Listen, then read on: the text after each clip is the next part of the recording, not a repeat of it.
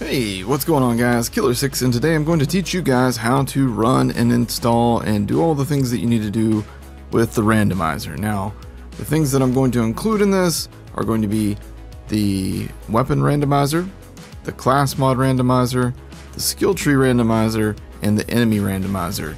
The only other things that I may include here are the cutscene disabler. Alright, so the first and foremost thing that we're going to get into right here, right now, is if you do not feel comfortable doing this, just know I am in no way, shape, or form responsible if you screw up your computer.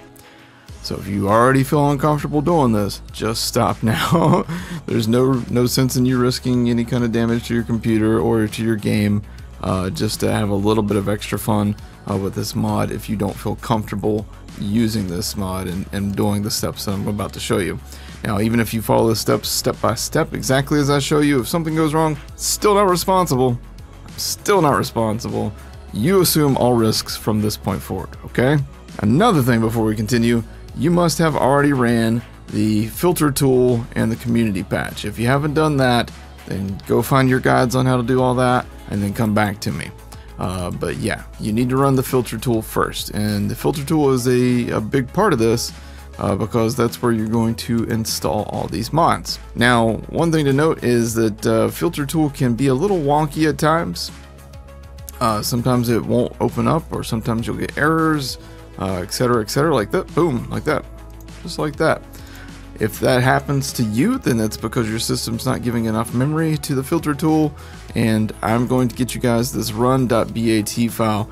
This run.bat uses your command prompt essentially, but it does all the work for you, and it'll just run the filter tool through your command prompt, which will also give you more memory toward this. And as you can see, this is made by Light Chaos Man, so all credit goes to him for this. Alright, so now that we've gotten into that part, let's go ahead and start talking about what all we're going to include, what all you need to do to get to this point. Alright, so normally when you have the filter tool, you won't have this mods folder down here at the bottom. We're going to go ahead and delete this out. I'll start fresh with you guys. How about that? Now, every time you do anything in the filter tool, make sure you save after doing it. So if you've added a mod, go to File, Save Patch. If you've removed a mod, File, Save Patch. That way you just don't forget, okay? And it'll tell you that it's deleting a bunch of codes. So yes, the reason I'm able to delete and do things like that is I've got these three things check marked under Developer Tools. You're going to want to do that. Now we're at the default filter tool settings right now. So now that we've deleted that one thing, I'm going to start back at square one with you guys with just the base filter tool running the patch.txt. Alright. Now from here, I like to set my current patch type to offline instead of Borderlands 2. Again, make sure you save after doing every single little step. Alright, so what we're going to do now is we're going to go to the GitHub, and this is where you get all of the different mods. Most of the mods that I use are by a user named From Dark Hell. From Dark Hell is responsible for the weapon RanDUMBizer, which is the CE RanDUMBizer. So what we're going to do is we're going to click on that. Now this one is one of the few that is too large to go right here on the GitHub, so you actually have to go to the Dropbox to get it. So just follow the steps that I'm doing. You just click the link. Then when you hit download, you choose direct download. And if your computer's like mine, it's going to drop it down here, and you just click on the arrow and you choose show in folder. And as you can see, that opens up this downloads folder. Now from the downloads folder, you need to put it into the same folder that all of your other stuff is, your filter tool, your patch.txt. This needs to go in that same folder. So what we could do is we could just drag it over into that folder, or if you don't have a second folder window open, just go to Documents, My Games, Borderlands 2, Binaries, and then you're just going to drop it into the Binaries folder. As you can see, I've already got it, so we're just going to skip because I don't need to put it in there twice. Okay. So ideally what you would want to do is open up a folder that directly points to Documents, My Games, Borderlands 2, Binaries, and then you have that open, and then have your downloads folder open here. Okay, so now we're going to go back to the GitHub, the main page on the GitHub. The next thing that we're going to get, actually let's stay here and From Dark Hell stuff for a moment. You can do the car changes. I think JoltsDude does a lot of these car changes. I've had no luck getting them to work for me, but you know, if you want to, you can tinker around with those. The class mod randomizer. So you want to right click, save link as. When you choose save link as, you can actually choose commence my games, Borderlands 2 binaries, and then drop it right in there. As you can see, I've already got it though, so I don't need to save it again. But this is the one that will make all your class mods really fun, really creative, and yeah, lots of fun to be had there. Next thing we're going to do from Dark Hills stuff is the Borderlands 2 skill randomizer. Now this is a RAR file. So when you download this, you're going to have to extract it. When you extract it, you're going to get this Borderlands 2 skill randomizer.exe file. When you run this, you're going to get this little window like this, and you'll have all your different characters. You got Salvador, Axton, Zero, Maya, Gage, Krieg, and then there's the miscellaneous option. Under miscellaneous, you can randomize all characters and generate random character and skill tree. For what I did, I chose Axton. I hit randomize skills, and then that gives me the option to save this as a hotfixes file, which then I chose it as axton.hotfix, and just hit save. Now I've already done mine, so I'm not going to do it again. But once you save, again, you're going to want to save that into your binaries folder. So we're going to clear that out. We'll go ahead and close this out. That's all you had to do with that program. That's literally it. That program's now done. So what you need to do, once you have that axton.hotfix file, you can't just run that as your patch. You have to output it.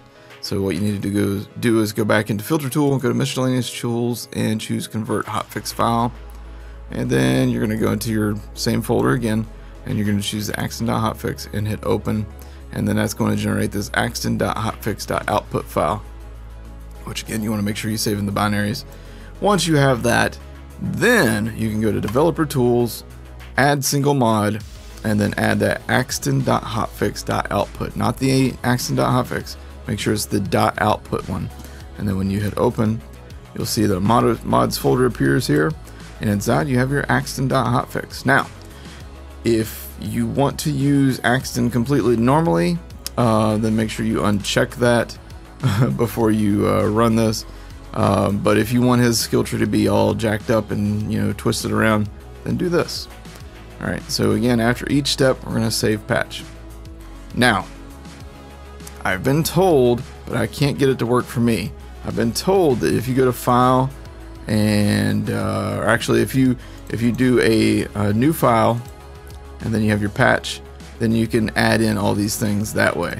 I've not had any luck doing that. So we're going to go back to what I was doing. I just keep saving everything over top of my existing patch. And I know that's not ideal, because then every time I start a session, I need to run this, the filter tool thing, and make sure that I have things checked or unchecked that I don't want to use or that I do want to use. Alright, well, while we're in here, let's go ahead and add in our other things real quick that we've already downloaded. Sometimes this is a little slow. So next we're going to add in, we downloaded the cheat engine randomizer. We're going to add that in, and you'll see that your mods folder collapses. That just means that it's saved in there. If you enable all three of these, then you'll be able to click on these things and move them around. And I've had the best luck putting the CE randomizer as the first thing that runs, the hotfix file is the second thing that runs, and then let's also add in the cutscene disabler is, it seems kind of 50-50. Now the cutscene disabler is also from Dark Hell, and that is under the quality of life folder for him, so cutscene disabler. And then the last thing that we're going to add is the enemy randomizer. Now to find the enemy randomizer, you could go to, I believe it's Light Chaos Man, yeah, enemy randomizer right there. So you're going to right click, save link as, and then drop that again in the same folder. And then every time you want to add any of these things to your patch, go to developer tools, add single mod, and then we're going to choose enemy randomizer. Now, one thing to note is I'm going to put the enemy randomizer above the cutscene disabler. Alright, and then again, after doing all that fun stuff, we're going to go to File, Save Patch. And there you go. Now, you'll notice that I did not put in the class mod randomizer.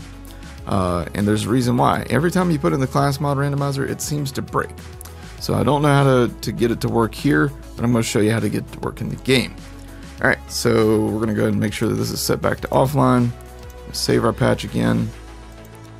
And from there, I'm going to close this out, and then I'm going to show you guys in the game how this works. Okay, and as you can see, we're now loaded into the game. I'm going to go to the character that I've been using on the randomizer because I don't want to mess up any of my other characters. This is my my super awesome accent. Alright, now if you are familiar at all with the community patch, you know that you have to hit the tilde key, which is located conveniently beneath your escape key, immediately to the left of your number 1 key, and right above your tab key. So it's near that top left corner of your screen. You hit the tilde key one time, and then you can type EXEC space PATCH.TXT. Now, for some reason in your folder, you don't show the extensions like the TXTs and the .exes. If you don't see extensions, then don't type the extension here. If you do see the extension, type the extension here. So, for example, if yours just says patch in that folder, you would just do exe patch. But we have TXT, so we're going to type that. And this is going to kick into gear and run, and then I'm going to show you how to make sure that you incorporate the class mod randomizer as well. Alright, so don't be surprised if you see this unrecognized class or object thing. That's completely normal. That happens frequently for me. And then you want to type in EXEC space class mod randomizer, all is one word, .txt. Hit enter, wait for it to run, and you should be good to go. Now, I've had issues with using the cutscene disabler. Sometimes if you want, you could run that right here from the main screen again. And again, I do not believe that caps matter, but I like to do it anyhow, because I'm thorough. Alright, so now that we've done that, let's jump into our game and see what's happening. Now, do not be surprised if load times are brutal. If you do not have a good graphics card, if you do not have a good CPU, this might take a while. This might load slow, and then if somebody starts shooting you with like a crazy chopper Mongol combo, good luck to your computer, because it might possibly lock you up. Just think of that as being the equivalent of bunker with somebody shooting you with a Pimpernel. It's going to end badly for everybody involved. Alright, now that we're loaded in, I'll show you. As you can see, I still have my Shock Bane. This is what I referred to as my Bane fleet. You get all kinds of crazy fun things like that when you do the CE randomizer. This is the result of the class mod randomizer. As you can see, that's got +8 to Battlefront. This is pretty ridiculous. Some of these weapons, there's definitely a way to bypass the sanity check and keep some of these things intact. I have not yet learned how to do that part. If somebody is familiar with how to do that and wants to tell us in the comments below, that would be spectacular, and we'd love you forever for that. But yeah, as you can see, even the grenades are going to be wonky and weird in here. Like you got Fireball that has slag on it. So okay, so let's go take a look at some randomized enemies real quick. So yeah, this is pretty wild. This is a pretty wild mod. You're gonna get some interesting stuff. This thing broke between the last time that I used it and now, but it's still amazing. This Clement, it was part Mongol. It's still pretty dope though. Even without the Mongol part, it's pretty dope. And as you can see, we got an extra fast Infinity, which is actually a SMG in this case, but I can't use it yet. And a bayoneted flare. Oh boy. But yeah, this is what you can expect with this. It's pretty crazy. There's the skill tree randomizer. As you can see, my skill tree is now called Redux. This tree is called the BBC tree. I'll let you figure that one out. And this is the paid tree. So as you can see, my skill tree is all out of whack. So this has been a quick and easy tutorial from Killer6. I hope you found this helpful in any way, shape, or form. If you did, then please hit that like button, hit subscribe for more. And again, if you have suggestions, advice, tips, just leave them in the comments down below. And it'll help not only me, but anybody else that's watching this video. And hopefully we can improve everything for everybody. Alright, links for all of the different things are down in the description. Make sure you guys check out From Dark Hell. Make sure you check out Light Chaos Man. Make sure you check out Shadow Evil, who is one of the founding fathers of the patch, and basically is the guy without whom most of us would have never heard of the patch. So, thank you all for watching, and I will see you in the next video. Y'all take care.